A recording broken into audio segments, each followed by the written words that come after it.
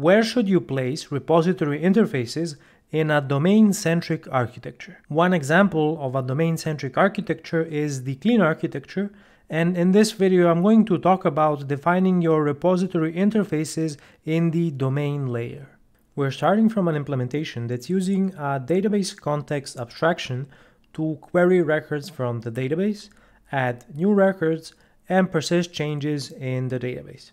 The abstraction I'm talking about is the iApplication-DB context, which is just a wrapper around EF Core's database context. You can see we're using it to perform link queries to fetch records from the database, and also to add new entities, and lastly to persist changes by calling save changes async. Now, I want to refactor this to use a repository approach, and I'm going to start off by defining my repositories in the domain layer. We have to first identify which repositories we want to create. You'll notice that we're working with customers over here, orders over here, and then order summaries. So that's going to require 3 separate repository interfaces.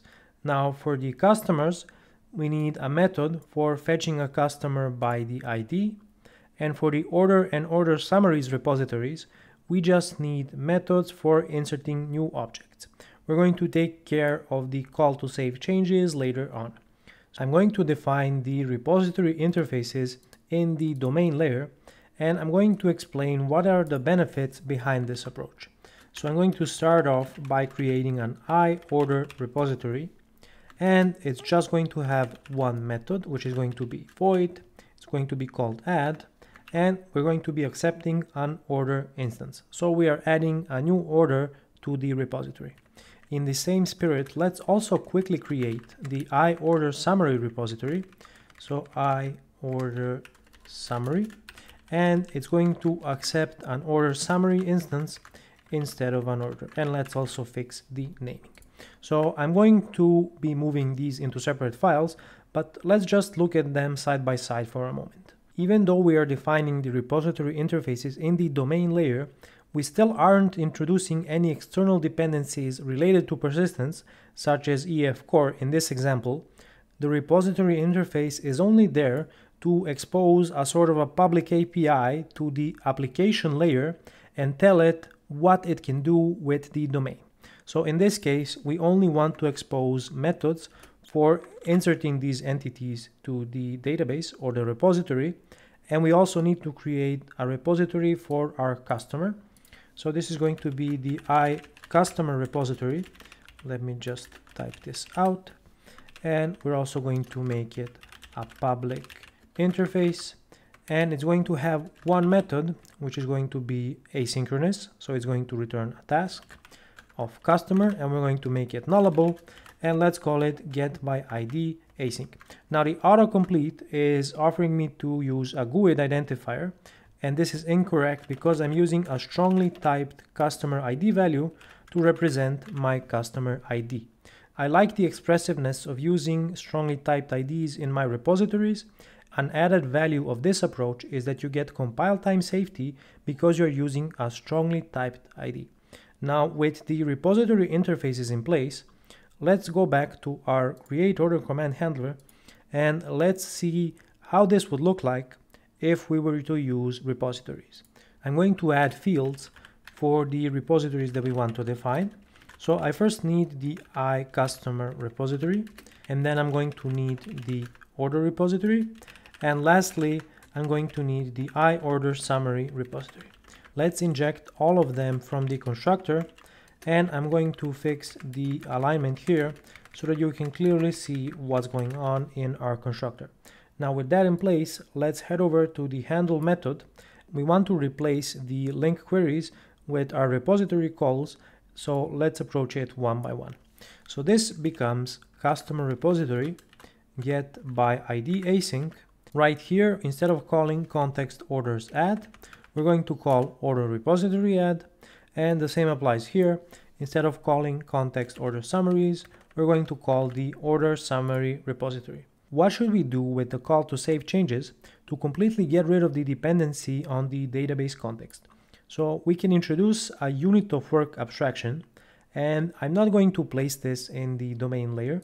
Rather, I'm going to define it in the application layer because I think it makes more sense to place it here rather than in the domain layer. So this is going to be the I unit of work, and I'm going to copy the method that is in the I application DB context interface, which is this one for persisting changes in the database, and let's use it in our unit of work. Now, if we go back to our create order command handler and we introduce the last dependency that we need, which is the I unit of work, and we also need to inject it from the constructor, now we can completely replace the I application DB context dependency. So this now becomes unit of work, save changes async, and you'll see that the I application DB context is unused. So let's get rid of it, and also let's get rid of it from the constructor, and this is what we are left with. There are good sides and there are bad sides to this approach. The good side is we are no longer depending on EF core. We are depending on our own abstractions, which encapsulate EF core behind the scenes. So we replace the EF core dependency. We also have the flexibility of using various implementations behind the scenes. For example, we could combine EF core with raw SQL and something else if we want to, and it would be completely abstracted away from our command handlers. One more benefit is also testability, because it's easier to provide mocks for the repository interfaces than it is for EF core. Even though you shouldn't be mocking your database interactions, it's probably better that you use a real database. It makes sense to mock these dependencies if all you're doing is just testing the logic in your handlers. In this case, let's say instead of returning here, we throw some exception or return a failure result. It would make sense to mock the repositories and just make sure that this logic is performing as expected. Let's also take a look at the remove line item command handler and see what we can do here. Again, we are using the application DB context to query the order. We are also including a single line item with a filtered include statement, and we are removing the line item and persisting the changes. How we would approach this using repositories is only with the order repository. So let's add that field. So order repository, and we need our I unit of work to persist changes in the database. So let's inject both of these from the constructor. I'm going to just align this vertically, and let's head over to the handle method. Now the query here for fetching the order is going to become a single call to the repository. We don't have a method yet, so let's head back to our order repository and define this method. We could do something straightforward, like let's say a method returning a nullable order, and just call it get by ID async, pass it the strongly typed order ID, and we're done. The problem that we're going to have is that the remove line item command handler is using a filtered include statement in the query to only fetch a single line item from the database. So we could just create a more specific method on our repository, let's say get by ID with line item. This should tell the caller of this method that it's also going to fetch a line item inside of the order aggregate, so we can additionally pass a line item ID to perform the required filter. With this in place, we can head over to the remove line item command handler, and we can replace all of this with just a call to order repository, and we call the get by ID with line item method, and we're going to pass it the order ID and the line item ID. So I'm going to just align these like this so that you can see everything on the screen. And the last thing that's left to replace is the call to context save changes. It now becomes unit of work save changes. So let's get rid of our application DB context and also from the constructor. And now our remove line item command handler no longer depends on EF core, and we are left with the implementation that's only relying on the order repository and the unit of work. If we leave our implementation like this, we're going to get a runtime exception because we didn't actually implement any of these interfaces. So let's add the implementation inside of the persistence layer, And let's, for example, create a folder that is going to hold our repositories, and let's define them one by one. So I'm going to start by adding the order repository, and we're going to make this class internal and sealed, and it has to implement the iOrder repository interface. Now let's add these two methods. I'm going to use the application DB context in order to implement this. So let's add our context, inject it from the constructor, and now the implementations become straightforward. We're just going to say context, orders, add, and we pass in the order that is here. And here we just need to retype the query that we had in the previous remove line item command handler. I'm going to call the database context. We're going to query the orders. Let's add an include statement for the order aggregate. Then we want to include the orders line items, and we want a filtered include where the line item ID matches the line item ID that is passed to this method. And we of course want to call the single or default async method and define an additional filter on the order to match by the order ID.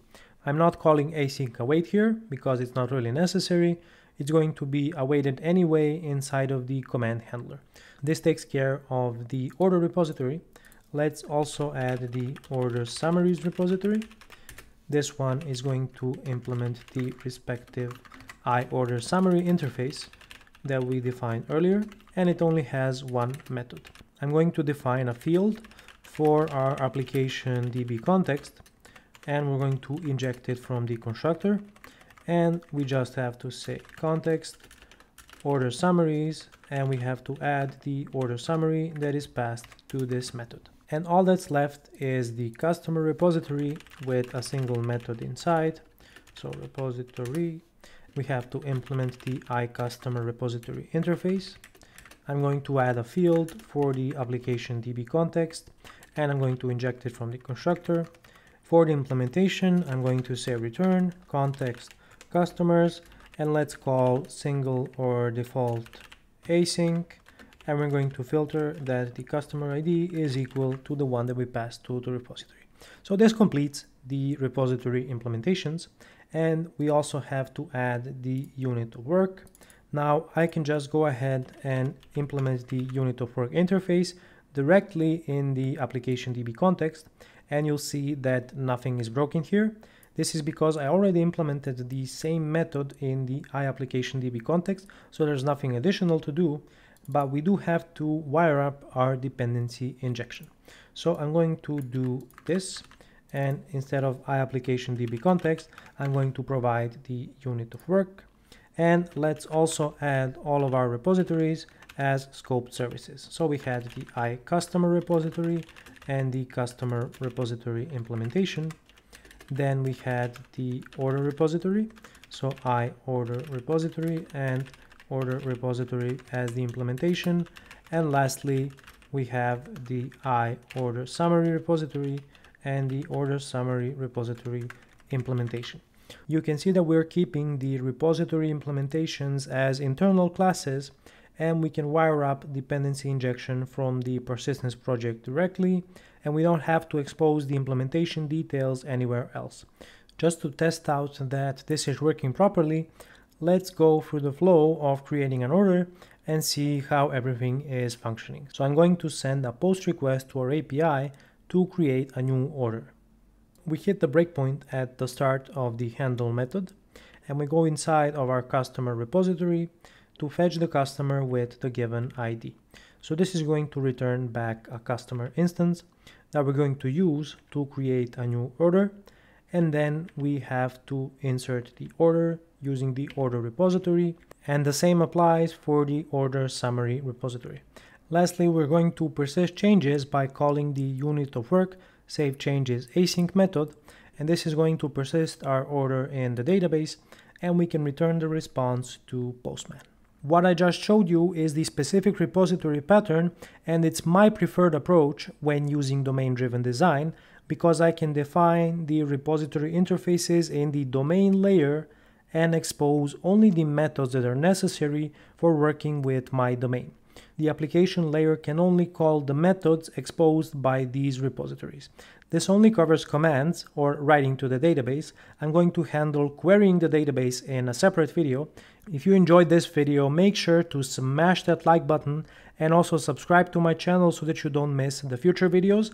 Take a look at the video that you can see right here, and until next time, stay awesome.